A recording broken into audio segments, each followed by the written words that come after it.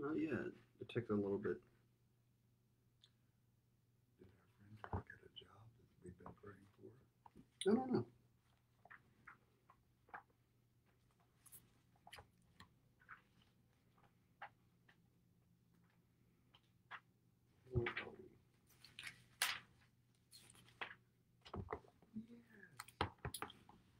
Hello, welcome to Noonday Prayer. Hi, Janet. We'll pray for Trudy. Hi, Patricia. The service begins on page 103 of the Book of Common Prayer. Oh, they're coming in. Hi, Karen. Hi, Karen, Patricia, Janet.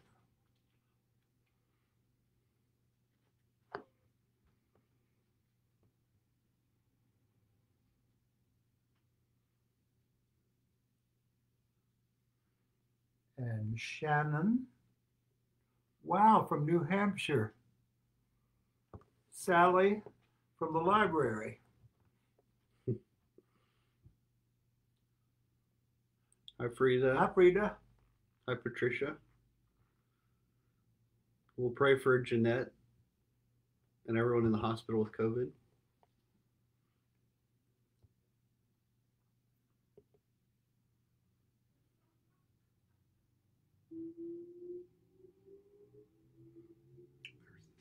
There's a siren, yeah. Our church bells have been replaced.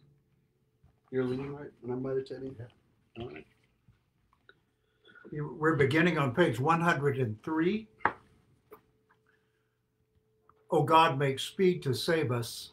O Lord, make haste to help us.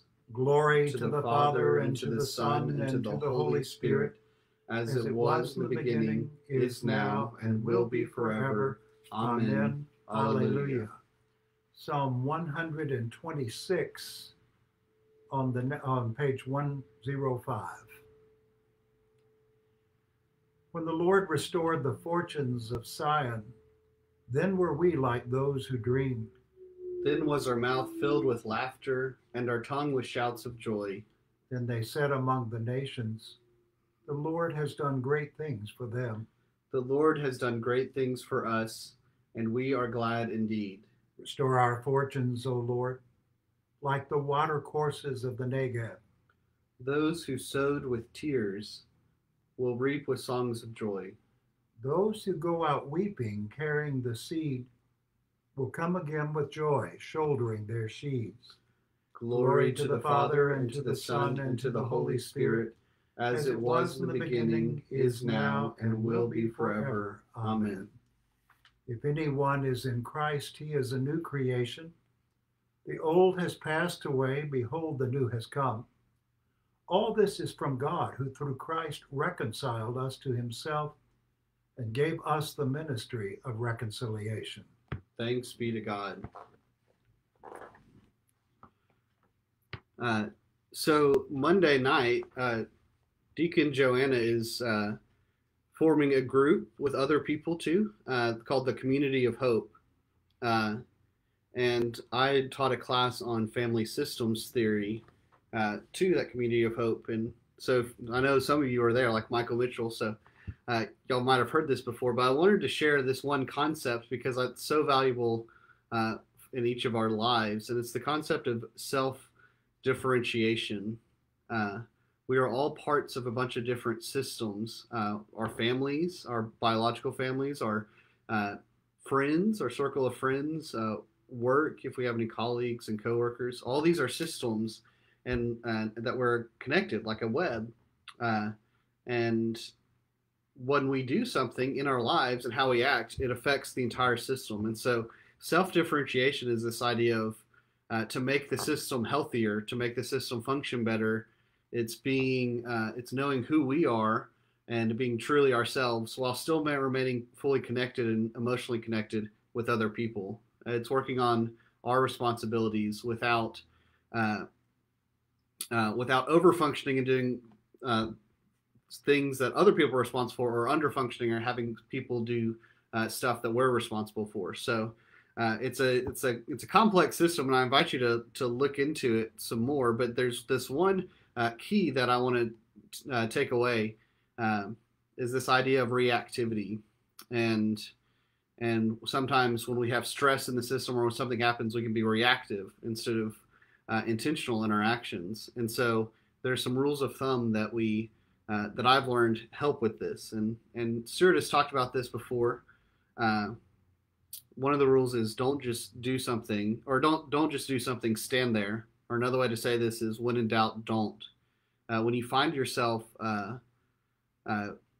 with some perceived threat or issue, or it causes kind of your emotions to arise and you want to react and say something or do something, it's always best to just give it time and take a pause and breathe and know that no response sometimes is the best response. Because when we react, what we're doing is we're just passing anxiety to other people. And so one of the best things that you can do for your family, for your system, for yourself, is to work on your self-differentiation. How do I know myself more? How do I know what triggers I have? How do I know what causes me to react? And where can I help make myself be more of an individual while still being connected to my family, so I'm not overreacting to things or underreacting to things. So just some food for thought. If you're interested in that system and you've never heard of it before, you can look up Bowen Theory, Bowen, Family Systems Theory. There's 8 concepts, and it's a great tool for how to just life in the church, life at your job, life at home. It's a great theory. Okay. We continue. Lord, have mercy. Christ, have mercy. Lord, have mercy. Our Father, who art in heaven, hallowed be thy name. Thy kingdom come, thy will be done, on earth as it is in heaven. Give us this day our daily bread, and forgive us our trespasses, as we forgive those who trespass against us. And lead us not into temptation, but deliver us from evil. Thine.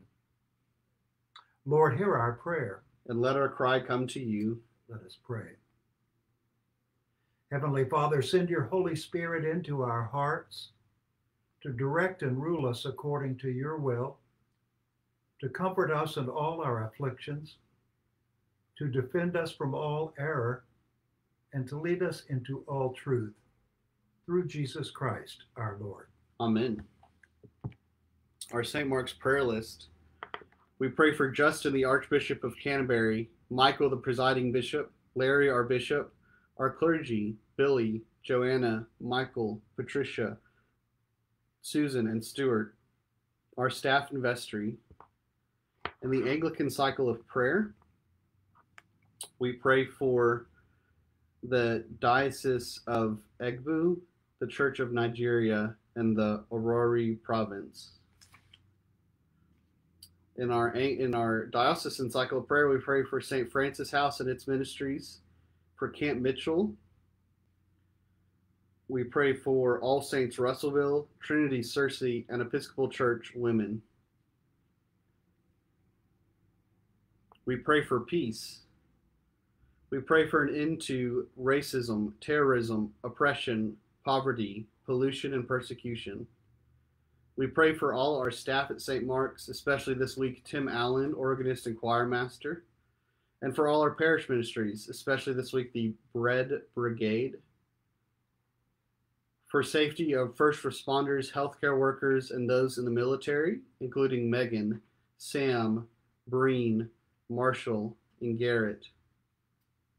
We pray for any families who are expecting children, and for all parishioners who are in need, sick, or homebound, and for those committed to our prayers, Cole, Austin, Rachel, Betsy, Craig, Mary Sue, Suzanne, Janet, Adam, Jan, Jim, Amanda, Rusty, Blake, Seal, Trudy, Judy, Scott, the Owens family, Laurie, the Towner-Weber family, Barbara, and Sean. We pray for all those who are celebrating birthdays today and all those who are celebrating wedding anniversary. And we pray for those who have died and the repose of the soul of Audrey Hamilton. In our Facebook prayer list, we pray for Shannon and Bill and Louie. We give thanksgiving for the life and legacy of Mark's father, Howard Nelson Davis, on the 35th anniversary of his passing. We pray for Jesse. We give thanks for Brian's new job. We pray for Jeanette and all those who are in the hospital with COVID.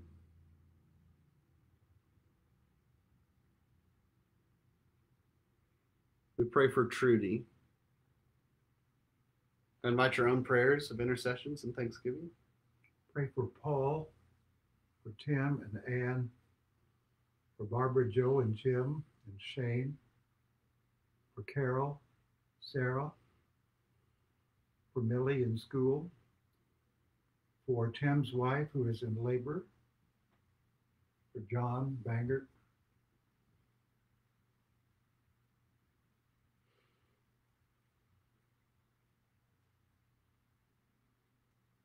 Lord, in your mercy, Hear our prayer. Let us bless the Lord. thanks be to God. Thank you all for being with us. Thank you. Have a good Wednesday.